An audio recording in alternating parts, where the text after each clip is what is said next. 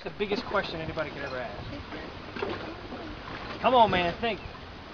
Got a job. You got a job? No, well, actually the biggest question somebody can ask is what happens when you die. What do you think happens when somebody dies? Man. When you die, they go to heaven. I don't want to find out. You either spend eternity in heaven or... You think heaven or hell? How about you? What's your name? No, what's your name? Destiny. Destiny? That's the name. What do you think happens? What's your opinion? You don't know? How about you in the blue? Don't know either? Fancy fingernails, don't know. All right. How about you? What's the question? That's short-term memory, man. What do you think happens when somebody dies?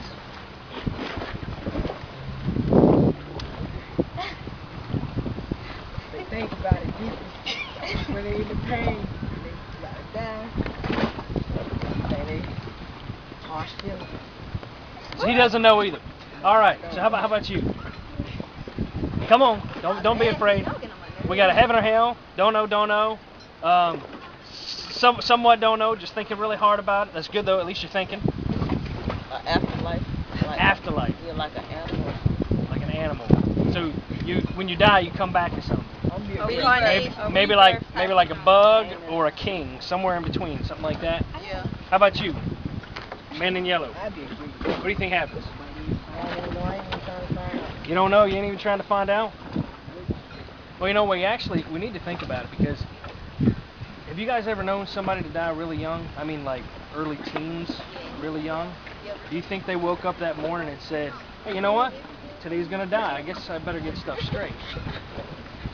See, I just moved from Alaska. We had a guy who was going to graduate last year. He was out driving day before graduation, wrecked his car, died instantly. He didn't think anything was going to happen.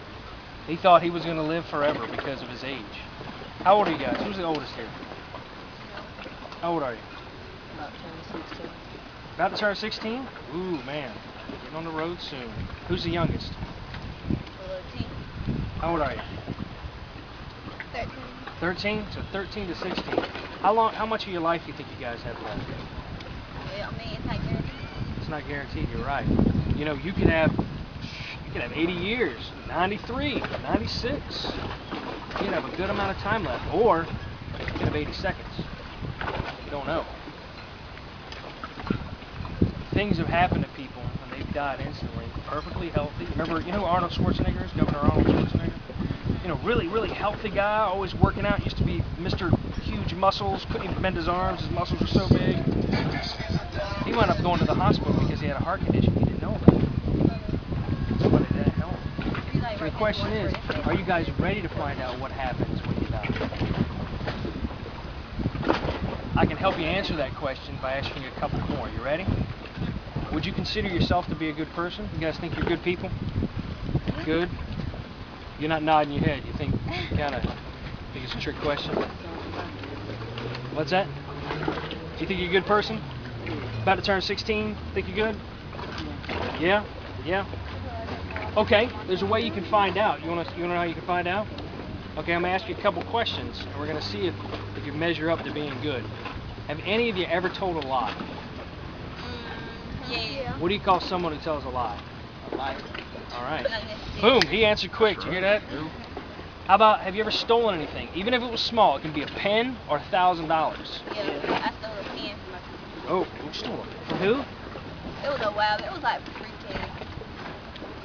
You stole a pen as a Pre-K. 4-year-old? Yeah. Oh, wow. That was a long time ago. Tighten my backpack. No, I'm just kidding. I'm just kidding with you. What do you call somebody when they steal something? A thief. That's right. You'd only call them a stealer if they played football for Pittsburgh, right? Pittsburgh Steelers. All right. Now I know y'all are kind of young, and this may be kind of a hard question for you. But you know what the 7th commandment of the 10 Commandments is? It's you shall not commit adultery. Have you ever done that? Shall not what? Commit adultery. You ever done that? Well, listen to this. This is what Jesus said on the Sermon on the Mount. He says, if you ever look at someone with lust, then you've committed adultery with them already in your heart. Have any of you ever done that? You ever looked at somebody with lust, maybe on a TV, on a street, in a magazine? Ever done that? Well, Jesus says if you've done that, that's adultery of the heart. It's breaking the seventh commandment. Now, I'll ask you one more question. Have your parents ever had to tell you to do something more than once? No. You know, that's the fifth commandment. That's dishonoring your parents. Even if you disobey them one time, you dishonor them because you're not doing what they've told you to do. So I'm just asking you guys 4 questions to see if you're good people. What you've told me is some of you said you're lying, you're liars. I'm not saying I'm telling you this. You've admitted to being liars, being thieves, being adulterers of the heart, and dishonoring your parents. Now let me ask you, does that sounds like a good person? So if I were to introduce you to a friend of mine and I said, hey, this is my friend Destiny, and she's a lying, thieving adulterer at heart, do you think they'd want to hang out with you? Probably not. Never know. What's that? Never know. Well, you're right. They may be just as bad. You never know. But it doesn't really sound like the kind of people you want to be around. The Bible says it's appointed for man to die once, God's judgment. God says there is no reincarnation. This is it. This is all the life we get. We may have 13 years of it. We may have 103 years of it. But this is it. So when you die, God judges you by His standard. And His standard of goodness is absolute perfection. Do you think He's going to find you innocent or guilty? You think He's going to find you innocent or guilty? Guilty? Innocent or guilty? You think He's going to find you innocent or guilty? He's listening. I know He's listening. Guilty? Guilty? Anybody think you're going to be innocent? I say innocent because what I know is God is going to give the right thing innocent. That's what I know.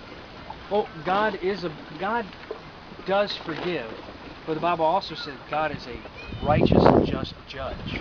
He judges people by His standard. Let me ask you, if somebody broke into your house and stole all your things, and then you wound up in court testifying against that person, and the judge said to the person who stole it, hey, you know what? You stole all that stuff from Destiny's house, but you know what? I forgive you. You can go free. Are you gonna be happy at that judge? No, you're gonna be mad because he didn't uphold the law. God says He upholds His law also, and we have His moral law revealed in the 10 Commandments. So God does forgive, but God's also a just judge. He judges by His standards.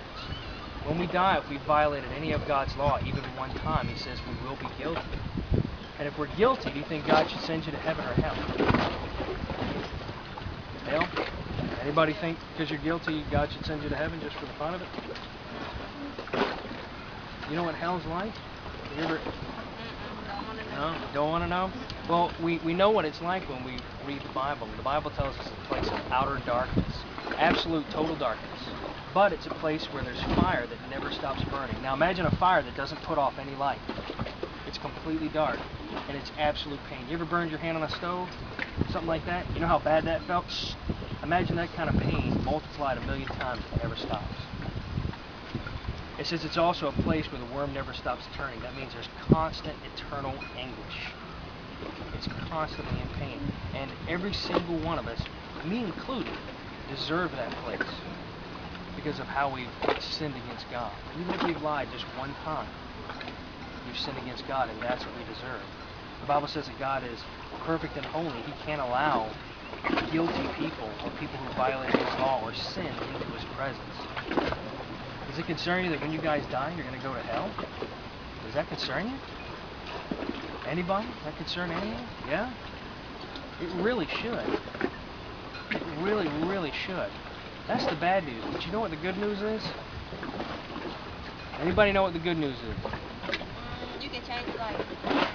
Well, the Bible says you can't change yourself at all. As a matter of fact, in the book of Romans, it says there is no one who does good. Nobody. No, not one. No one seeks after God. You can try to change yourself, and let's say that from this point on, you never sin again the rest of your life. You still have all those past sins you have to pay for. Imagine a thief says, I know I stole $1 million, but that was 2 years ago. I'm not going to do it anymore. He's still got to pay for the penalty that he incurred 2 years ago. You can try to change your life, but it's still not going to help. There's a fine you have to pay.